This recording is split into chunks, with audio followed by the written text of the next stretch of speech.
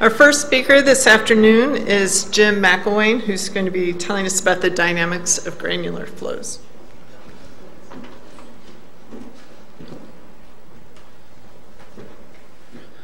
Great, thank you for inviting me. It's a great pleasure to be here. I've changed my talk a little bit after some discussions this morning, so I was told that I should put as many equations in as possible, and you didn't want any pictures or movies, so my original background was as a mathematician, so I'm very happy to go along with that for you. So, what is granular matter? So this is a little bit different from what a lot of you do, but of course you see in the environment all the time that there are grains everywhere. So, how do I get the pointer to work? The middle one, okay. Right, so this is not a natural granular flow, but this is a ping pong ball avalanche in Japan. 650,000 ping pong balls designed to test the interaction of grains with a fluid. The next picture over, we see what happens to a building if it gets hit by an avalanche. So an avalanche is, of course, a granular flow. It's grains of snow. And it may behave like a dry granular flow, so just dry grains. But the big ones, the powder snow avalanches, it's a two-phase mixture. Now, many industrial materials go through a granular processing stage, about 40% by value, apparently, so there's a huge amount of money. What you can see here is a storage silo that's collapsed. Now, these things have been built, there are millions of them all over the world. You'd think that the engineers would know how to build them. But actually, it's a continuous problem because the underlying equations that really describe accurately the stress distribution in the granular material and how it flows are not known. So there's huge problems scaling these things. So people build these large silos or mixing drums, and then they don't operate, and they have to go and hit them with hammers or rebuild them. So I showed you the powder snow avalanche at the bottom, and then there's a picture here of a concrete pylon which is broken. And here concrete is, of course, is a very poorly sorted mixture of grains all held together in a matrix. And every few weeks in the news somewhere around the world, some poorly built concrete building collapses. And often what the problem is there's not enough cement, but it can also be due to the fact that the materials have segregated when you're mixing your concrete. If you have all small particles in one part of the structure and big particles somewhere else, then the thing is going to break. So what we want to do is try to develop continuum models which will describe these grain flows in nature and in the industrial setting. And the problem at the moment is, for fluids we have Navier-Stokes equations. Now, as we've heard today, that's incredibly hard to solve directly in many sensible cases or the practical cases in the environment, so we have to do LES modeling or RANS or things like that. But with granular flow, we don't know an equation of state and a constitutive relation that will have widespread applicability. There's a load of empirical models and theories which may be good or not so good in different situations, but it's not even clear when they're going to work. So one of the things to try to do is to directly simulate these systems, compare these simulations with experiments, and then try to figure out how we can develop continuum models and upscale these things to the situations that we're really interested in. Now, this is particularly important when we start looking on other planets. Now, these are all pictures taken by the HiRISE instrument on Mars. This is an amazing camera. It has a pixel size of about 70 centimeters. And the bottom left-hand picture, you can see some small powder snow avalanches on Mars, which are a mixture of carbon dioxide snow and dust. You can see some strange zigzag gullies, which have happened on a very shallow slope, probably too low for granular flow. Though one of the things I'm going to talk about later is that some people have argued that friction is different on Mars because gravity is lower. And that's the type of, the paper that claimed that actually got a lot of publicity and has had a lot of citations. And that's one of the problems, is that until we really have a theory, arguing about how these things should scale on other planets is a problematic and controversial question. Now, if you probably not so much in Colorado, but certainly a lot in Arizona and Utah. You get washboard road, which you see at the top. So this is a small-scale granular instability. There's lots of other type of patterns you can get, whether it's the wind blowing sand around, making ripples and dunes, or rivers leaving all sorts of bed forms at the bottom. And again, by trying to combine a mixture of lab experiments and simulations and field observations, we're trying to make progress in these areas. Now, I'm not going to talk, I was originally going to go through the details of some of these simulation methods. So these next slides, I'm just going to talk about one or two of them and then skip through to some more results. But what's nice about granular mechanics is we can do these direct simulations where we simulate every particle. And these were first done for granular systems in the late 70s, but really the techniques go much earlier to when people were doing molecular simulations of liquids. So people were trying to calculate heat transport and viscosity of liquids from first principles by simulating all the interactions. And granular materials are actually easier to simulate because they just have local interactions. So the bottom picture is a schematic of one particle crashing in to some others. So what is the basic of this simulation technique? You detect when the particles interact with each other. So when they're very close, then you make some sort of force law in between them which will push them apart and deal with the contact. And you can put in friction and cohesion. And it's very easy to make complicated force laws. But most of the time, the simulation results only depend very weakly on actually how you do this. And then you just integrate the differential equation of motion for each particle, and you calculate and store the interesting data. Now what's nice about this is that the system is order n. So if you've got n particles, that's how it scales. So if you have twice as many particles, it only takes you half as much time. So that's the basics. If anyone's interested in more of the details, how you do the contact detection, what are the type of force laws, all of this type of thing, what are the appropriate time integration methods, I'd be very happy to go through this. Now this was the paper I was alluding to earlier where people were saying, well, you know, maybe friction is different on Mars. Now anyone with a physics background would object to this on dimensional grounds. But anyway, these people wanted to try this out. So they got this plane and they had all these drums which you see in the bottom left here. And the idea is that they're going to rotate them and they're going to measure the angle of the surface and say this is the friction. And if you rotate at a slow enough speed, you get solid body rotation and then intermittent avalanches. So the idea was they'd measure these. So they put these up in the plane, and lo and behold, the mean angles were lower when the plane was on one of these low G things. Now the problem is they can only maintain the low gravity for about 30 seconds, so they would have poor statistics. The gravity varies, there's a lot of vibrations, and we were really unconvinced that this actually made any physical sense, so we decided to look at this. So let me show, right, where is the mouse gone? I need to click on one of these things and I can't, sorry.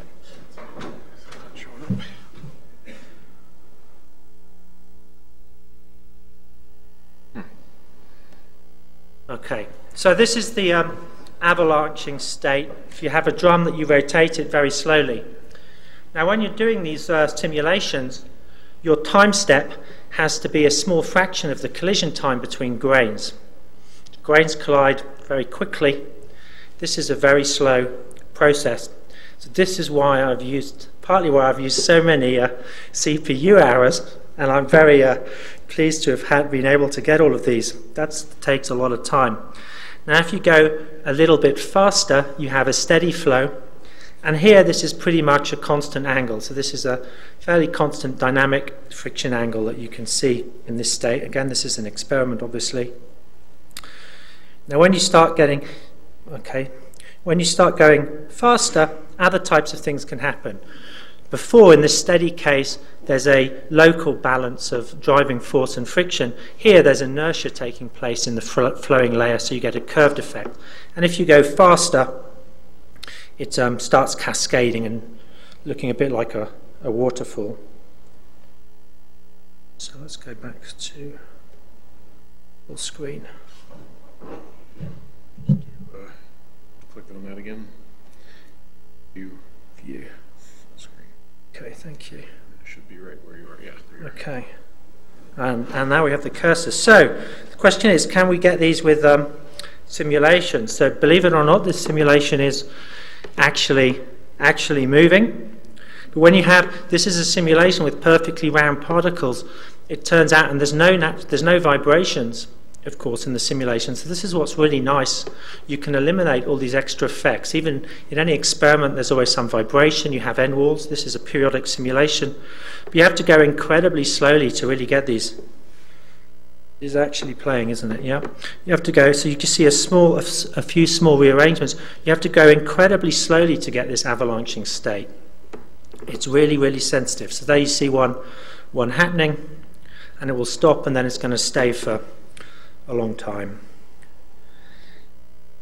But actually, at first, when we started doing these simulations, we were a bit concerned because we just couldn't find this avalanching state because we had to go so slow.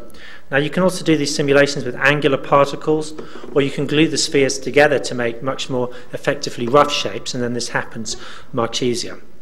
But we were quite relieved when eventually we did manage to get, so we can get the steady state again. And this is sort of this S-shaped state where inertia starts becoming important. And if we go really fast, we get a cascading state where they're just about to start centrifuging around the edge.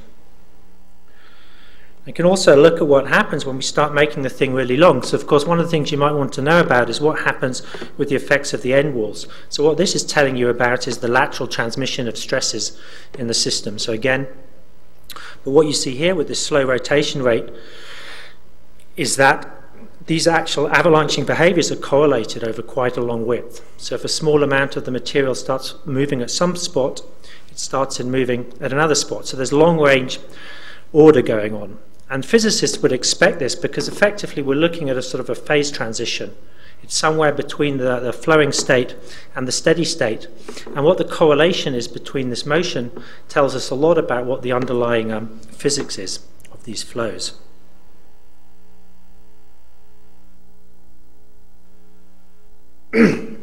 So the basic idea with these things is there's a few non-dimensional groups about the radius of the drum divided by the particle size, so how big the drum is in terms of particles, both diameter and length. And then the only way that gravity enters in is just through the rotation rate. So the idea is if you change the rotation rate, it's the same as changing gravity. And of course, if you do simulations, you're going to non-dimensionalize them mostly, so you're going to set gravity or something to 1 anyway. So there's no way that gravity can actually affect the results if all you have is a frictional law. If you put in cohesion and other forces like this, then you expect a difference. But what we wanted to do is reproduce or try to explain the results from this low G experiment. So this is just a trace of what one of our experiments looks like. And in fact, it could just as well be a simulation or as an experiment. So what you're seeing in the top is the trace of the surface angle. So it's moving up and then it's dropping down. And these triangles, we identify the maximum and minimum, and then we draw these histograms. And what you'll see is there's a huge variation in these. So to actually get any kind of reasonable values, even for an experiment, we have to run it for hours and hours and not 30 seconds. And then we get a distribution of starting and stopping angles. So what we can see is there's no well-defined dynamic friction angle and static friction angle, but there's a whole range of these. Now, why is this particular transition so interesting? Well, this is because this is the natural state for most granular material. If you have a desert sand dune, the material is deposited till it gets onto this critical state. A bit more sand and it might fall down. If it's much flatter, it will just build up. Can you explain what we're looking at there in the middle frame? Sorry, the middle frame. These are, let's just talk about this one in the middle left. These are histograms of the starting and stopping angles for the avalanche. So do the red ones correspond to the lower triangles, to the red triangle? That's unfortunate, the colours are that way around. They're swapped. Sorry about that. Well spotted. You're definitely awake in the front row. I won't go over the details of what these other things are for now. But there's another complication. So if you looked at this, so these are all the different experiments we did. So we vary the Froude number, so this is the ratio effectively of the centripetal acceleration to gravity, and we look at the mean of these distributions. Now you might think, oh, we must have varied something else here, these are different sized particles or something, but in fact these are the same particles just over running the experiment for a couple of weeks. So what of course happens with particles, which doesn't happen with the simulation, is the surface wears, you get dust. So actually it's very difficult even to do these experiments repeatedly because the materials are continually degrading and changing.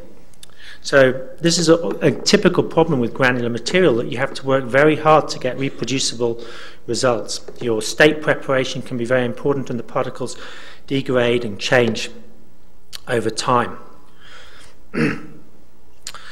Anyway, we did eventually manage to get some repeatable results, and we could show the same effects as they got from their zero-G flights, but we just can explain this as a change in the Froude number and the effects of vibration.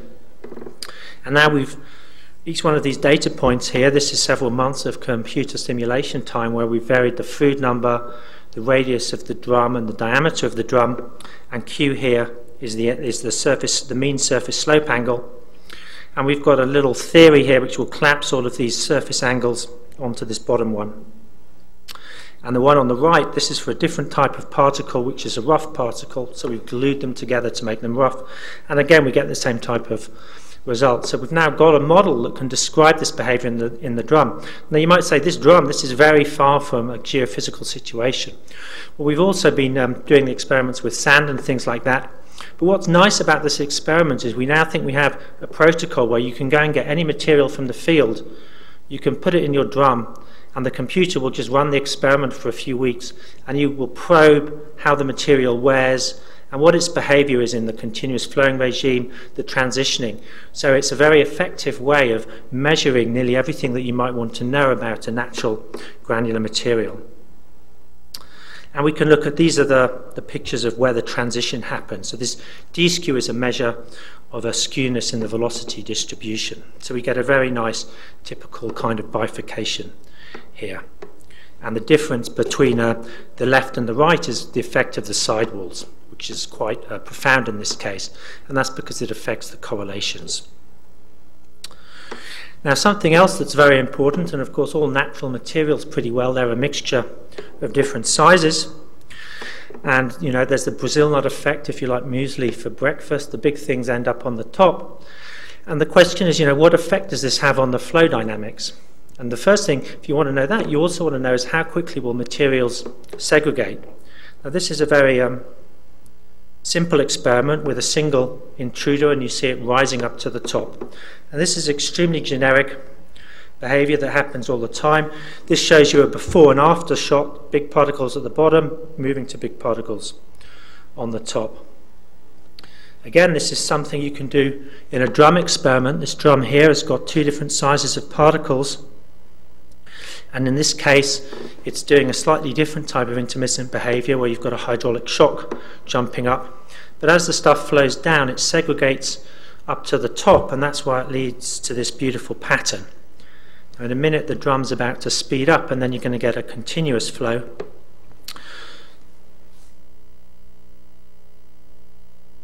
And it's going to start looking a little bit different. It's still segregating, but now it no longer has this, well, hopefully soon. It will still be segregating, but it will no longer have this discrete structure. Here we go. So we're getting this central core is basically not moving, and all the small particles are ending up around the edge. Now, you can do these type of experiments, but it's very difficult to take good observations. If you're looking through the edge, what you see is dominated by the end walls. People are trying, and we've tried to do experiments in MRI things. You can also use radioactive particles, X-rays. It's extremely difficult to get good data.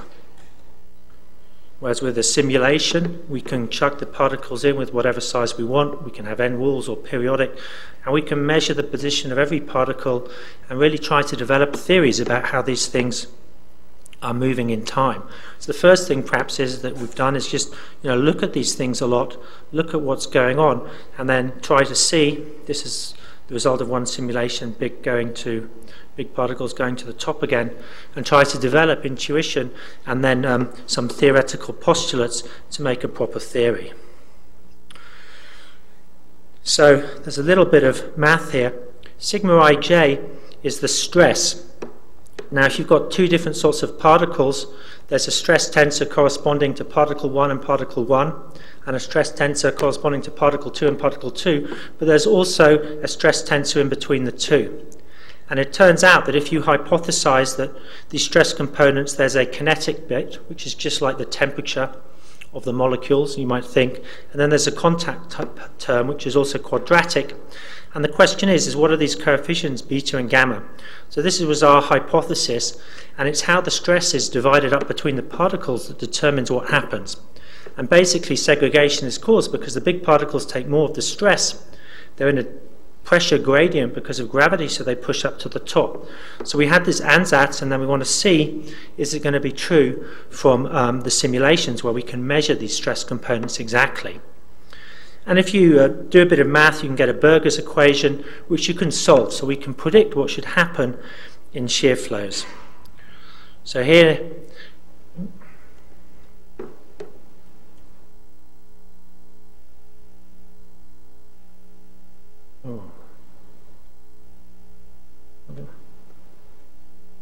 how can I get it to click on it's on some other mode?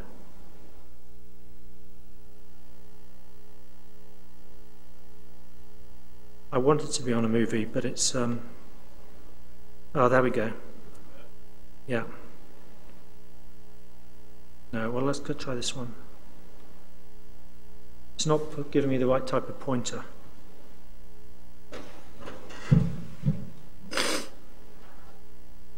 Oh, okay, I'm just... There you go. You just double click. Right, okay, so this is speeded up a lot, so this is a whole lot of particles all started off mixed. It's doubly periodic, but it's shearing down a slope, and you can see all the big particles going up to the top. It turns out, for a fairly deep flow like this is very time consuming. It actually takes quite a long time for the particles to move up. If you have a shallow flow, like you were seeing in those drum experiments, it happens much, much faster.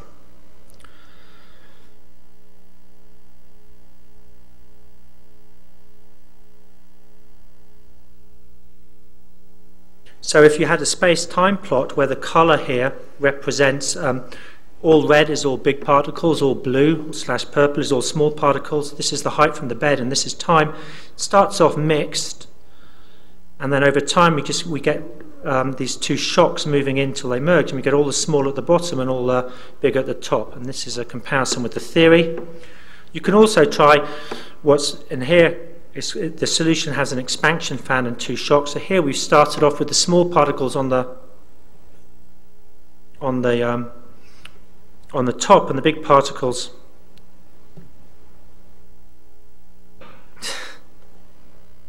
yeah, there we go. And now the particles are going to reverse. So you see this type of inverse grading in deposits all the time when you look at turbidity currents and all sorts of natural flows. So now we have this model, and which we verified with these simulations, so we can say how long does it take for this type of segregation to occur. So if we have a field deposit that we can look at and understand, maybe we can say something about what happened with the flow. And some people in the past, for example, have argued that if there's only a small size difference, you get no segregation. Here we've got particles which are only 1% difference. You wouldn't notice this in an experiment. The results here, they look the same, but we can see the differences in the profiles. And if we go up to particles which are 2.2, the big ones are 2.2 times the small ones, we see that we get a perfectly segregated layer at the top, but because there's still some diffusion going on, even the steady profile still has some of these big ones towards the bottom, but it's not symmetric. There are none of the small ones at the top. And again, we can predict that now with our theory that we've developed. And there's a neat thing you can do with simulations, which you could never do with experiments, is you could try to get a steady segregating flux. So here, when the small particles get to the bottom, we take them out and we drop them back up at the top. And what that means is we have a steady state we have a steady state flux rather than the steady state being zero flux, and we get this prediction for the profile that has a maximum in the middle rather than having all the particles at the top or the bottom. And again, we have an analytic solution which agrees quite well. Now, I said that the key thing is we're making this hypothesis to develop the theory of this stress distribution, and this shows the three stresses, the 1-1, the 1-2, and the 2-2. And the grey lines are a simpler theory, which is not quadratic. And the dots are the simulations, and then the solid blue, black, and red lines are the fit with this theory. So we can see that we get an extremely good fit to understanding how the stress is distributed, and it's these small differences that give rise to all of the segregation. Now I'm going to finish off with showing you a more natural granular flow rather than these idealized situations, and how we can try to describe this with simple models. So this is a big avalanche from the test site in the west of Switzerland in Vallée de la Sion. This is us walking up the debris. So what's nice about here is that we can blast these avalanches from a helicopter, so we can control them. And what we did before this one is we went up there with a helicopter with a laser scanner and a good GPS, so we get a very detailed surface height measurement of the snow. We blast the avalanche, and then we can rescan it afterwards, and we can look at how has the surface height changed. So the blue regions here are regions where the net surface height has decreased, so the snow's been eroded. The red and the yellow and the black regions, some of them more than 10 meters of snow, have been deposited. So can we try to explain this type of behavior? This is my friend who was in the bunker under those 10 meters of snow at the bottom. We have a concrete bunker with some other instruments. Had to dig him out from this one. But we can calculate, we know something about the snow properties. So because there's erosion and deposition happening at some places, you have to be a bit careful to actually calculate the deposit. But these are for two different avalanches where we did this. And we're looking at what the deposit depth, well, let's go here. This is the deposit depth as a function of the slope angle. And what you'll see is that as the slope angle gets to about 35 degrees, there's no snow deposited because it's well above the angle of repose, even with cohesion. So here we have a frictional cohesion granular material. And once we get below about 20 degrees, the material is below the angle of friction, so it won't flow. So it could be any depth, it can deposit deep. But in this intermediate regime, we have I won't have the equation here. We have a simple theory that matches up friction with cohesion, which gives these curves. So there is a tremendously complicated thing, and we're still trying to develop a full model for this. We can actually, from the deposit, infer what the friction and the cohesion was and get good agreement. So what I hope I've shown is that direct simulation of granular systems is a really powerful tool, really powerful tool. You have to be quite patient, and you have to have some friendly supercomputer owners who will let you do what you want to do. But the nice thing is you can really help yourself understand experiments much better, because experiments, often your measurements are going to be invasive. You have effects of sidewalls and vibrations and other things. And with the simulations, you can put these things in or take them out and really understand exactly what's going on. And these rather abstruse things which you'd never be able to measure directly, such as individual components of the stress tensor, we can measure everything in a granular simulation and then compare our theoretical assumptions to develop models. And what I haven't talked about here is how the grains actually couple with the fluid, but this is sort of the new frontier for these type of simulations that people are working on, and it's going to be very helpful for understanding these complete flows in the future. Thank you.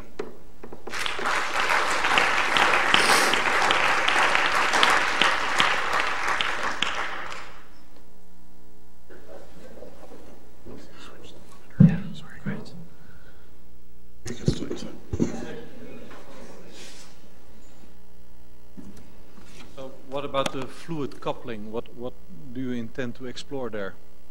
Well, actually, it's people like Eckert who are mostly developing that.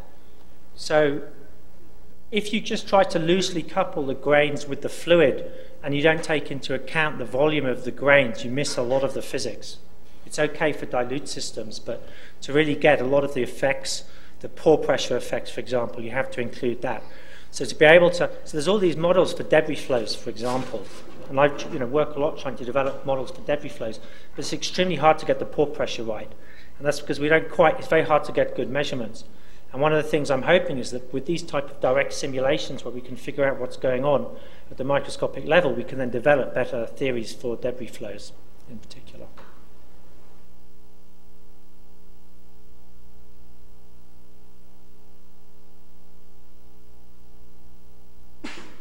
So I missed the answer about G, little g.